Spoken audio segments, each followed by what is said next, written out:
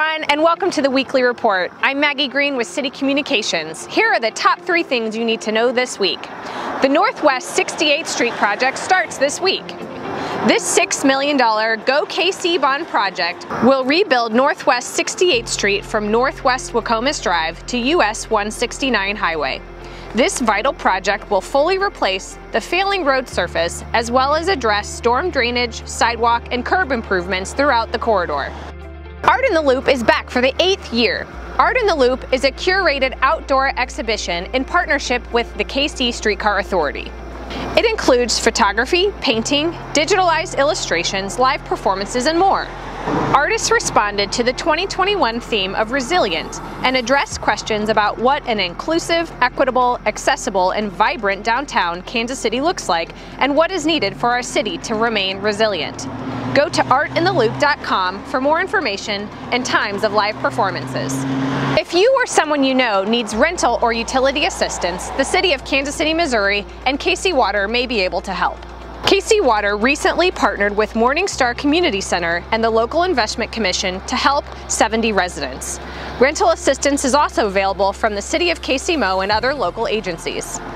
Go to kcmo.gov and search emergency rent for more information, or go to KC Water and click the financial assistance link. Thanks for watching the Weekly Report. I'm Maggie Green with City Communications. Stay tuned for city videos about these items and a cool video about the street resurfacing program. Well, tonight we're so excited to kick off the 2021 Art in the Loop project, which is an exhibition of artwork on the streetcar line by local artists, and then an 8-week music series, as well as 2 dance performances where we're collaborating with Making Moves. So we're really excited this year. We're able to bring back performances, which we couldn't do last year. We're going to have a performance tonight by the Everyday Strangers, but every Thursday from 4:30 to 6:30, there'll be a live, free, open to the public performance along the streetcar line. And we'll start publishing what stops we'll be at next week on our social media at Art in the Loop or at KC Streetcar.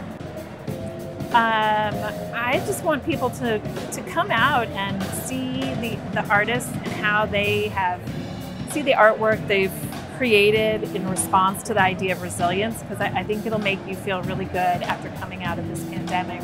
And we're going to showcase music of all kinds from all parts of the city, so it'll be a great way to learn what's happening in Kansas City.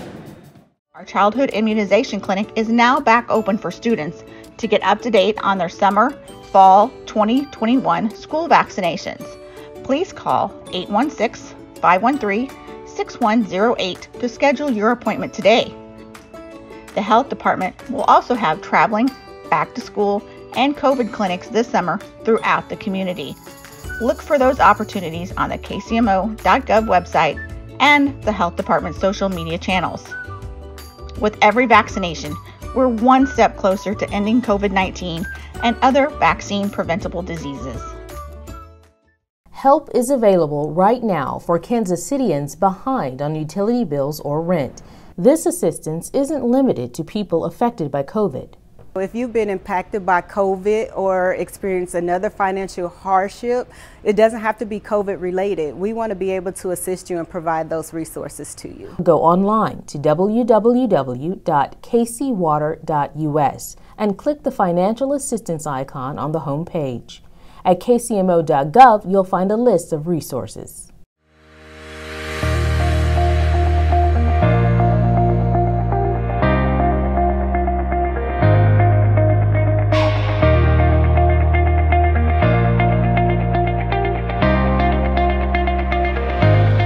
Northwest 68th Street, the site of the newest GOKC Bond Project. We are rebuilding the corridor from Northwest Waukomis Drive all the way to US 169 Highway. The project starts this summer and will wrap up by the end of the year. It's a pretty quick timeline. It's a design build project. The contractor Superior Bowen. So this vital project will completely reconstruct the failed roadway surface. Underneath here was a concrete road. It's been since overlaid with asphalt. There are several joints along the road throughout the corridor that have failed.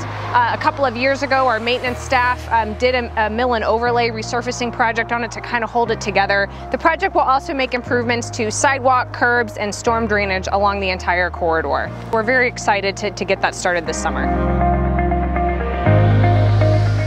If I could encapsulate my experience with the parks in one word, I would use community, because that is how I've met the most amount of people here in Kansas City so far, since I am pretty new to the area.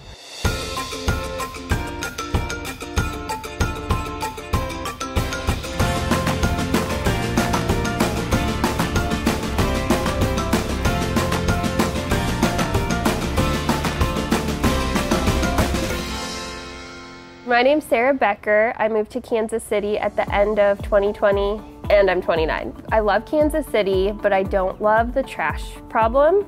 And so I've just noticed it, and it's been something that's bugged me, and I just happened to see one of the Facebook events about signing up for the Indian Mound trash pickup. So I was like, why not? I don't like the problem, so I'll do something about it. So the parks have enriched my life by having a place to go outdoors. I love living in an urban environment, but it's nice to be able to get out and get back to nature for a little bit. The best part about being involved, especially with ambassadors, is that you can meet new people, like-minded people that share a lot of the same things. They love Kansas City, want to do something that benefits the community, the environment, and so we've also hung out outside of the pickup events too, so that's been a nice way to meet people. I think that it's the responsibility of the people to help keep the park clean and take care of it. KC Parks, the government and everything, they need to help with maintaining it, but that doesn't necessarily mean like picking up the trash. So it's more like mowing the grass and things like that. So I feel like it's a mutual responsibility. Kansas City offers a lot of variety with their parks. You see parks with splash pads, playgrounds, ponds, like Frisbee, you name it. There's something for everybody. So it's just about like learning about what the parks offer and find something that you really love. Just go out and enjoy it. Favorite memory probably so far is I just love being out in nature. And so the little lake at Swope Park, it's really pretty and it reminds me of where I used to live. So I took a trip out there with my husband and one of our dogs, and it was just a nice day.